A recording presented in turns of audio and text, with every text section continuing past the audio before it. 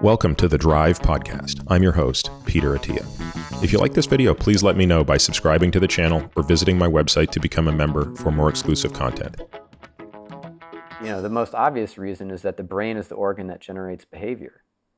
And so if you think that behavior of any kind relates to body fatness, what we eat, how much we eat, how we use our bodies, how we sleep, whether we're stressed or not, if we think any of that relates to body fatness, then we think the brain is playing a role.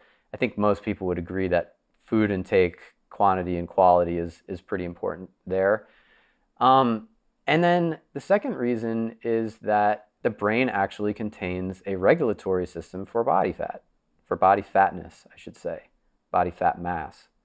And it's the only known system in the body that does that. And it's located primarily in a part of the brain called the hypothalamus, which is like, I forget who described it this way. Maybe it was Herman Poncer. It's like a wad of bubble gum on the bottom of your brain near where your optic nerves cross. So it's this little tiny part of the brain that specializes in homeostasis, or maintaining the stability of body systems. I always described it as a walnut, but maybe a walnut. Okay, yeah. So just to give you an example, it's the part of the brain that regulates body temperature. And there's a thermostat in there, and it's effectively a thermostat and thermometers. There are thermometers that measure your core temperature. There are thermometers on your skin that measure future threats to your core temperature. Like if you jump into a cold lake, your core temperature doesn't instantly drop, but your brain knows that it will drop because of the temperature sensors in your skin. And so it can respond adaptively. And then that system in the hypothalamus engages a suite of behavioral and physiological responses to maintain temperature homeostasis. So on the physiology side, you get vasoconstriction, you get non-shivering thermogenesis through brown fat, you get shivering. And then through the behavioral side, you want to get out of the cold water, you want to put a sweater on, you want to, drink some hot tea, you want to adopt a heat-conserving posture. And through this coordinated physiology and behavior, you get incredible regulation of temperature, of core temperature, I should say. And, like plus or minus 1 degree Fahrenheit, when the exterior temperature could be varying by 50 degrees.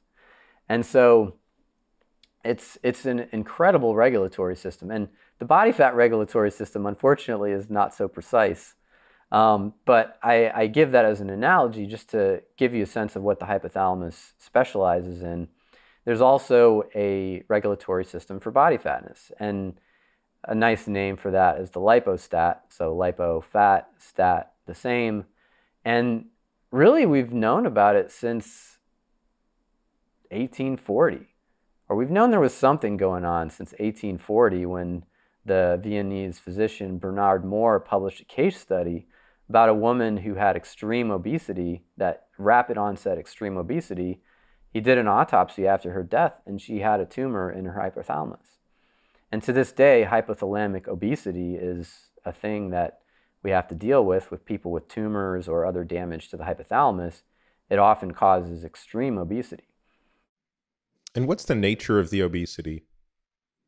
How much of it is due to hyperphagia, excess eating? How much of it is due to loss of activity or even just a shutdown of metabolic rate?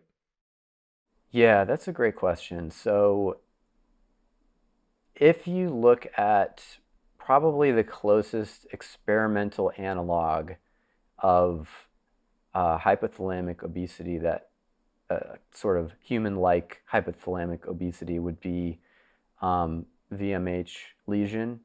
So this is something that's been done since, I think, the 20s.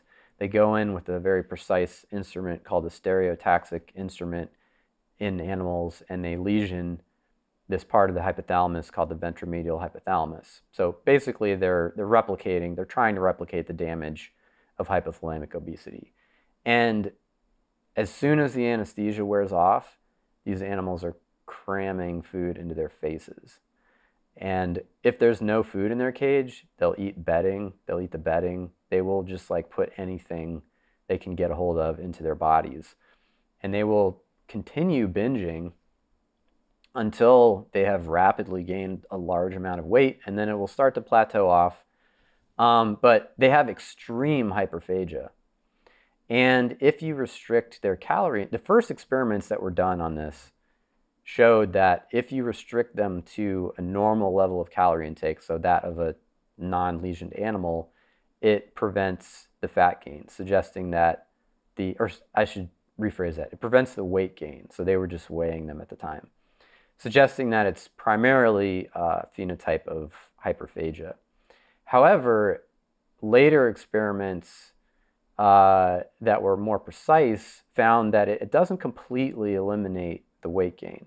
It only eliminates about 80% of it. And so there is a component from energy coming from energy expenditure. So primarily hyperphagia, but there's also an energy expenditure component that's smaller.